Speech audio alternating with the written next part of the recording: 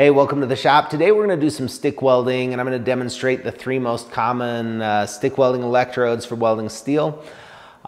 These three electrodes represent the three different categories of stick welding rods that you can get. So pretty much any rod that you get for steel is going to fall into one of these three types.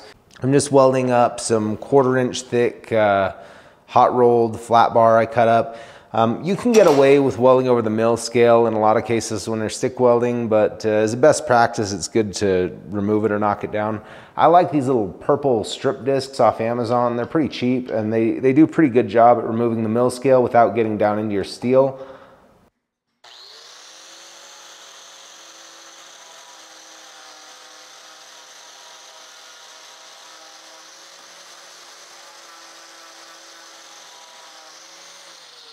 I'll throw a link to these discs down in the description. They're pretty cheap.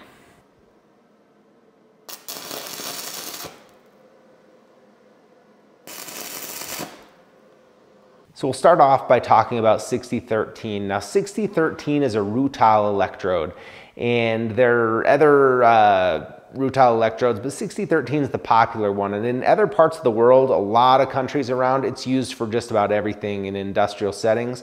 Here in the US, it's not very popular for industrial type work like pipes, structural steel, things like that. The other two rods we're going to look at are going to be a lot more popular there. But it is still used a lot for hobby work, for farm repairs and fabrication, and you create a really strong joint. It works great. Let's try it out. So you can look up charts with the amperage for each of them, or on the package you can find it. About 110 amps is going to be pretty good for a 1/8 inch 6013.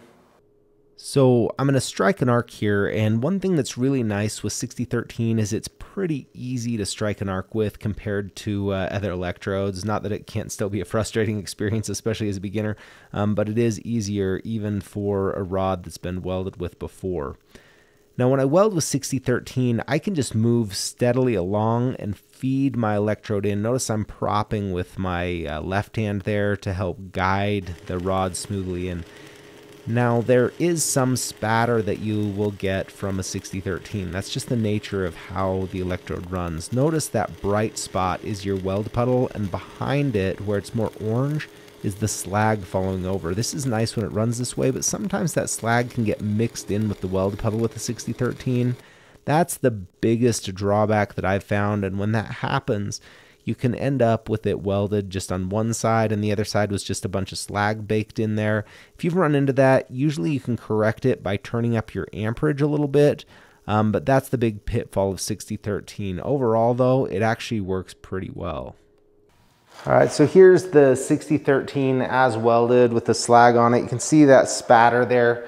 That's going to be typical no matter what you do with 6013 to some extent. Okay, so here's the finished bead on 6013. It came out nice and smooth. I mean, you get a good, strong joint. And 6013 is just pretty easy to run. It runs well on a buzz box in a lot of parts of the world.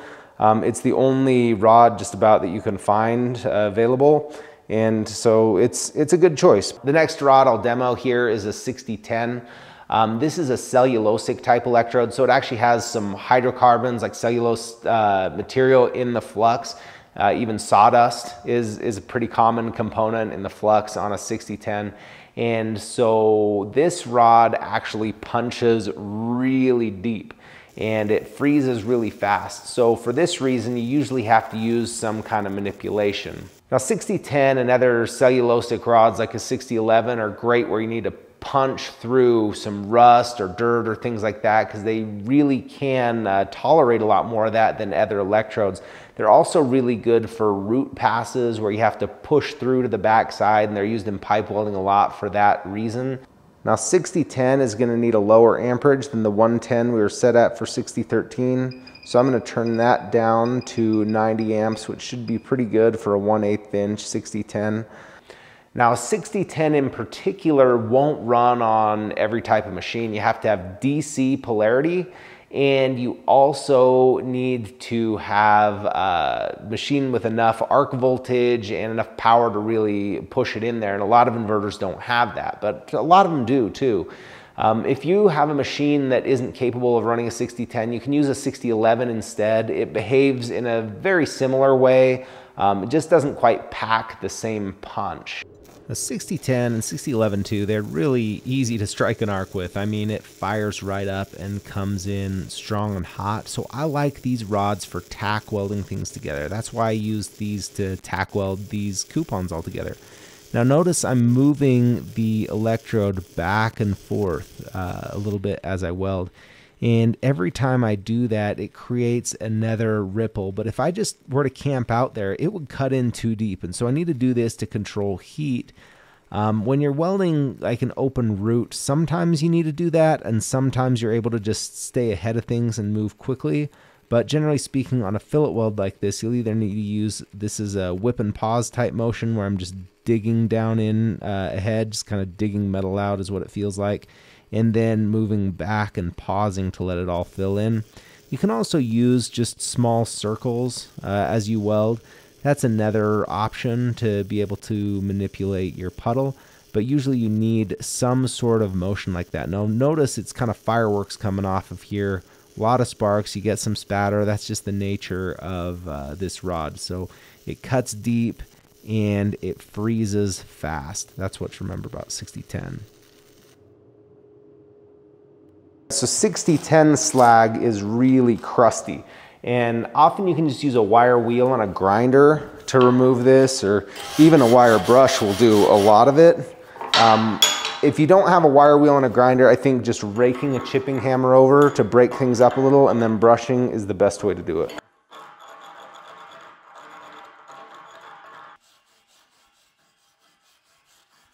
So if you take a look at this, you see it's not perfectly smooth like that 6013 bead or the 7018 that we'll look at later.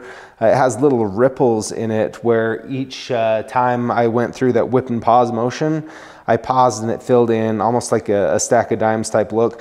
Now I haven't run 6010 in months, so you know this is a little inconsistent, but when you're tuned up on it, you can get a really nice look with 6010. A lot of pipe fence that you'll see around is welded with 6010. You can see those ripples, smokers, things like that. Now the last rod that we're going to talk about is a 7018.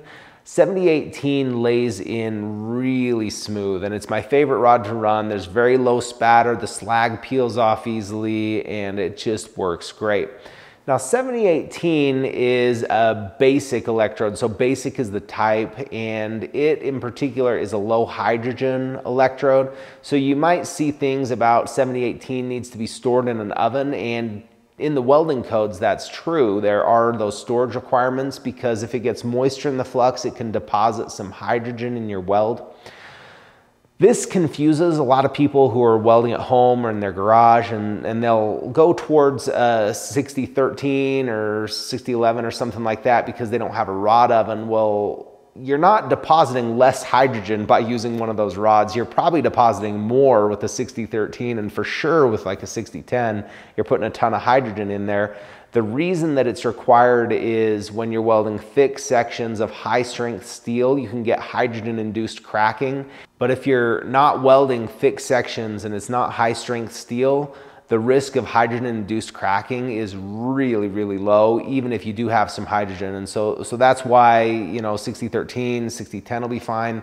And a 7018 that's just been stored in a plastic container is not going to be really worse from that perspective in those situations. However, if you are welding to a code or you are welding thick sections of high strength steel, storage in an oven, essential. You need to follow all those things. It can be a big deal to have that hydrogen-induced cracking. But if you're just doing some hobby projects at home, I can't tell you what to do, but for me, storing them in a plastic container is, you know, just works just fine. And the risk of hydrogen-induced cracking, I'm telling you, it's pretty low.